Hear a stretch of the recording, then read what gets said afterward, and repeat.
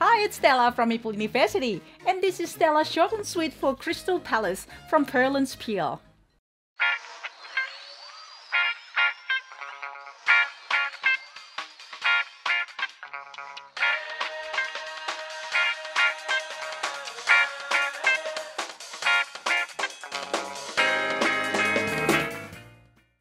Ladies and gentlemen, welcome to Crystal Palace, the first World Fair in 1851 London, where you are amazed by the spectacular inventions.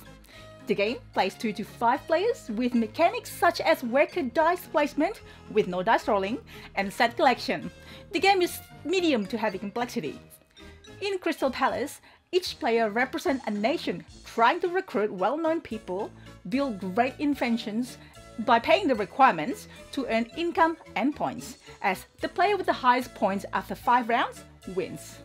On player's turn, each would secretly set their own dice to whatever value they want, reveal at the same time, then pay 1 per dice pip they set this round.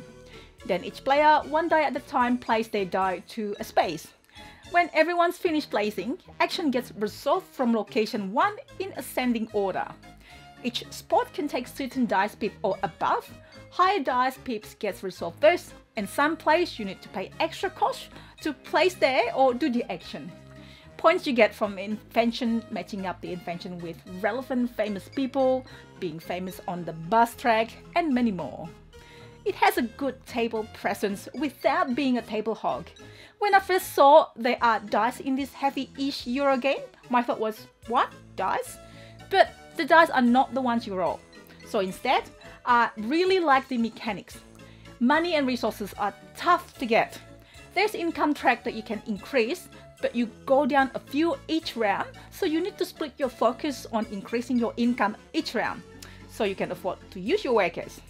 Trying to be the first player on the next round by having the most dice pips is great, so you can get the first pick of the good stuff, but that may cost quite a lot.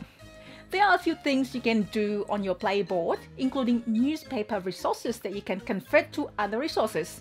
A nice feature of the game, I think. Some actions that you take relate to other penalties or bonuses, so there are quite a few things that you can possibly chain together to make the game so satisfying to play. So thanks for watching, guys. If you have any questions for me, please write in the comment sections below. You would help us by subscribing to Meeple University and hit the bell so you won't miss anything from us. I also share my board games journey on Instagram. Hopefully I'll see you there too. Until next time!